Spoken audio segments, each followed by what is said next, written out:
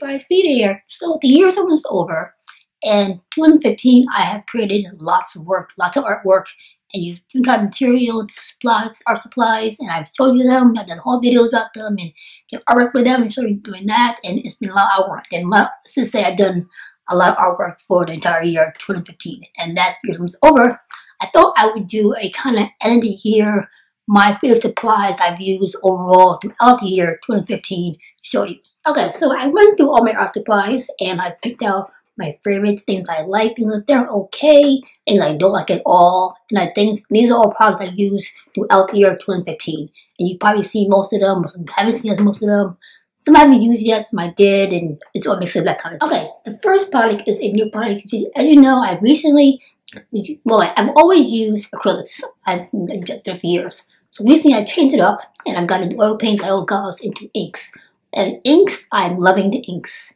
And my first ink that I tried, I discovered was the Daler-Rowney FW Acrylic Artist Ink. I used this a lot when I first started it. It's amazing. I did a review on it, I did a video on it. I'll put that link below. It's really good. It's so bright and so fluid, but it's so bright and I can't tell you about it. I have like so many of them already. So this is the one I first bought. This is the Scarlet Emerald. It's like a bright orangey red, but it's a good nail polish color. Think about it. But it's really good. I love them. I use them a lot. They're very fluid. They don't stain. They're great. I have tons of them. I have bought my recent one I haven't used yet. Is this one? This is the emerald green. And this is the processed cyan, like a bluish, very nice bluish. So I haven't used these two yet, but I will. But I'm in love with them. They're so great, and they come in bigger sizes. They come in like size like this big, like that big. Sorry, yeah. But I have the smaller one with the drop tube here, the drop cap. But these are really great. I love them. I really recommend enjoying them. The yellow one, I have the yellow one. The yellow one's okay. It's a little watery than the other colors. But the bright colors like this and the orange and the green and the blue, those are really good colors. So FW Acrylic Artist Ink, it's where to go. It was inks. And then speaking of inks, there's a girl who I follow on Instagram. She follows me too. She's amazing, or I forgot her name. I will put a link her Instagram below. But she's an amazing artist, and she uses ink because she does watercolor and things like that. She does illustration painting. She does, and other amazing things. But she posted a video about inks, and she uses the Black Cat and waterproof India ink. This is really good. I was very impressed with this. It's not like a watery black. It's a thick black, and it's really, I like it. And it comes bigger. This is the smallest size, but it comes in a bigger size as well. But the thing, when you open the cap here, you have to be very careful because the ink is, they put a lot of ink in this little jar. It's up to the rim of the top here, so open it really careful because it will spill out. Like, I had spilled out some a little bit already, but I used it. But it's really good, and it goes a long way. You don't need a lot. It goes a long way. So the Black Cat waterproof Indian ink, you can buy it at Blick. I think you only buy it at Blick, no place else, but it's really good. I love it. And also, speaking of inks, this is the Higgins. Higgins is very popular, very famous for inks, but I don't really like this ink so much. It's not as good as the Black Cat. It's okay, but it's so watery and so like, it's not strong. It's not strong black. It's like the black ink's a strong black. This is a little weak. Don't like it. And it's not a lot in here. So it's okay. I was curious. I bought this because I was curious about it. I knew the brand, but I'm not really happy about this one. Like, I used it like one time. Like, it's not like, I don't really recommend it. But if you don't like such a solid black, this may work for you. But it doesn't really work for me that much at all. Okay, the next product is, in speaking of paints, as you know, I started with acrylic paints, and I've been using them for like forever, forever. So, and then I went to Michael's one time, and my mom, as a mom, she got me into using these paints. They're fluid paints from Michael's. They're called Craft Mart's acrylic paint. I used them in a fluid painting. I think it's right there and right there. Yeah, for my wall here. These two paintings were created with paint from this brand. It was a Craft Mart acrylic fluid paint. They're really good paint. Great color. They come in a good pack for like $8. You get like 12 paint jars this size. It's really good. They had two different color settings. So they had like primaries that have like, you know, browns and grays and blacks, something like that. But it's really good and it's really affordable. The ink, the paint is really good. But the problem I have with this paint is after it dries, it kind of cracks. Like these two paintings, they look good, right? But if you look really close up at them, they're kind of cracked in some places. I don't really like that very much. It's not like smooth or solid. It's kind of like cracked when it dries. I don't really like that. I know you really can see from afar, but to me, it bothers me. I don't like it. So they're okay. The colors are great. Just that I don't like the cracking. That's it. The thing about this is, but Liquitex acrylic, basically, I've used this for years. My very first YouTube video, when it was me in the video, when there was a art haul, and I bought a bunch of these, and I showed them in the video. That was my very first video. Not too long ago, but very first video. I was so nervous that video. I was so nervous. My lighting was so bad. I had a good camera, my lighting was terrible. I had like a floodlight on my head. It was terrible. But anyway, these are really good paint. I use them for years. I use all the time. My Call Me Happy painting collection is from these. Some paints up here, I've used some of these. I use all the time everything. I love these things. They used to come in jars like this, but they don't have jars no more. They sell the tube now, and this is a 4-ounce tube, and there's an 8-ounce, and there's an 8-ounce one. The tubes like this years ago. If you live in New York City, you remember Pearl Paint Art Supply store. It was on Canal Street. Pearl was famous. Everyone's Pearl Paint. It was so famous. And these things closed down because the buildings are old and it's terrible. But they used to sell the Liquitex basic paint, but the big jars, like the 32-ounce jars, 64-ounce jars, the huge ones, and it was great. But then they don't sell these anymore, and Pearl Paint is closed. It's closed for good. So it's kind of sad they don't have jars no more. I like the tubes, but I think I used to tubes. I don't know. It's more painted here, but I kind of like start out with jars. I kind of like get used to them. But anyway, paint is really good. I recommend it. It's a really good acrylic paint. So you're starting out, or you want a really good color that's basic and affordable. This is really good. You can buy them at Michael's. This is like $5 at Michael's. A big one is like $10 at Michael's, and a Blick too. So it's a really good paint. I really recommend it. And next thing is oil paints. I recently got oil paints. I discovered them recently. I was not sure how to work with them. I did a little research. In my recent video prior to this one, I did oil painting. I did a demo how to use oil paints well, and they need for them.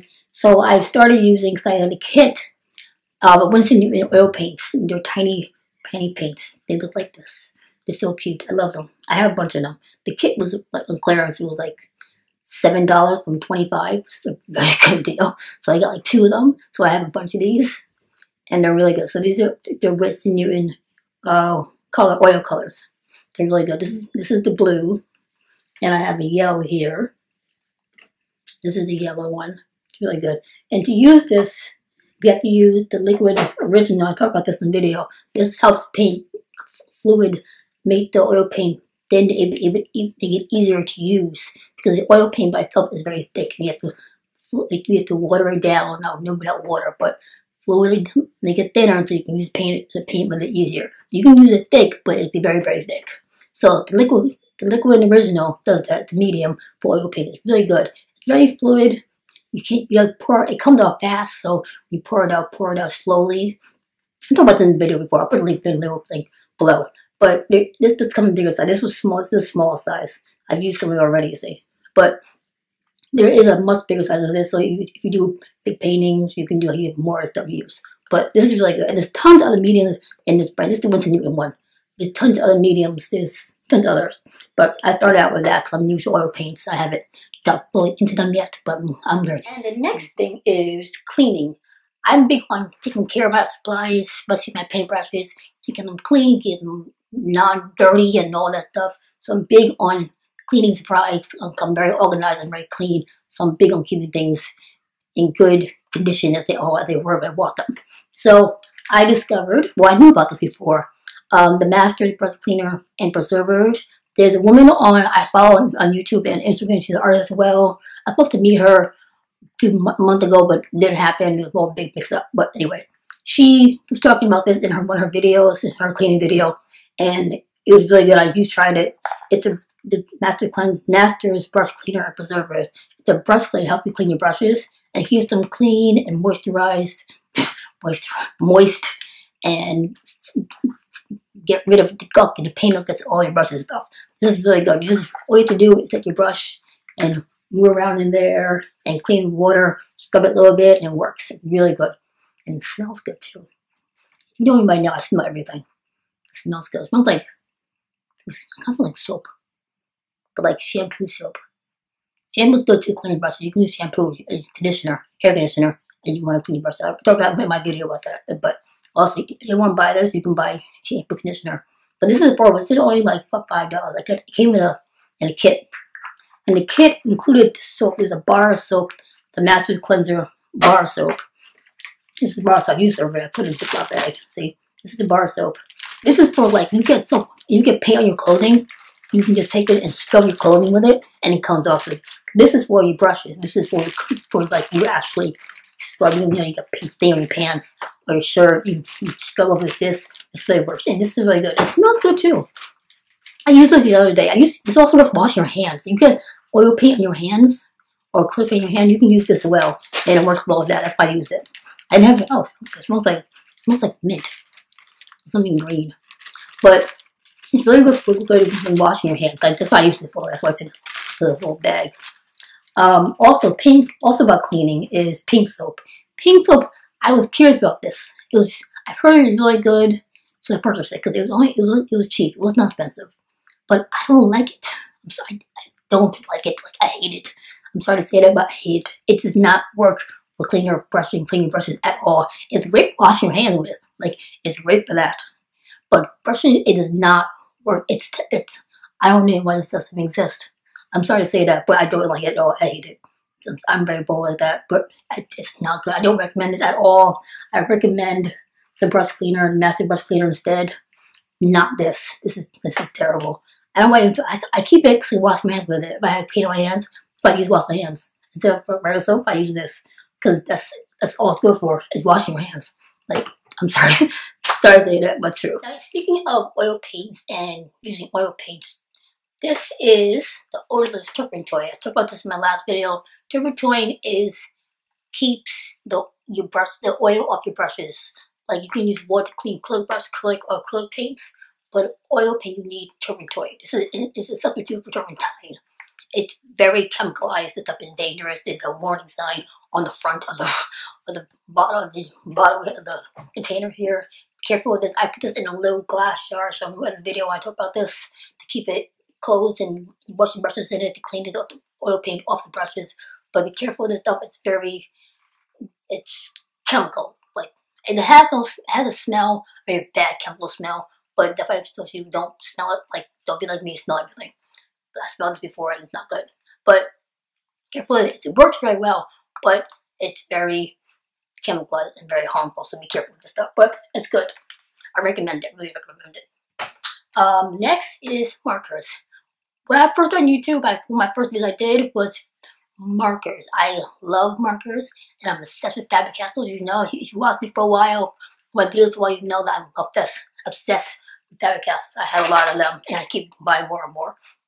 These are my Faber-Castell markers. Well, it's not. I have more than 3, but these are the brands I use. I started out using the Faber-Castell Pit Artist big brush, which is this one. These are great. I have a ton of these. I love these markers. They're amazing. This is look at that point. It's amazing. I love it. Good color, vibrant color, lots of colors. They come in sets as well, separately as well. Excuse me. But these are really good. And then I discovered that there's a kid line of markers Faber-Castell has as well. So these are the borderline Faber-Castell markers as well. It's a little smaller nib than this one, but these are good as well. Good color, not bad at all. And then these are the skinny ones. These are the grip markers. There's like ink grip here to help you hold the marker correctly. Good color, small, good for fine lining of small details because the pen nib is smaller, skinnier thing.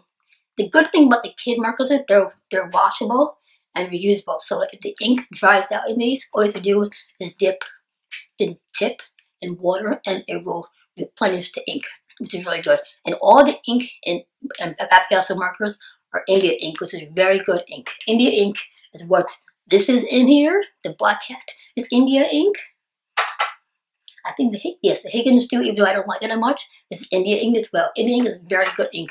And all Paparazzi markers have India ink in them. They're very well good. Very good. Okay, so that is all my favorite and not so favorite supplies of 2015. I did a lot of this year, and those are the supplies I use over and over again. I do what I'll do next year, maybe something different. I'll say about that in another video coming up soon. So wish everybody happy holidays, Merry Christmas, Happy Hanukkah, Happy Kwanzaa, everything. Hope you enjoy your holidays, spend time with your families and friends, and I will see you next video. Bye!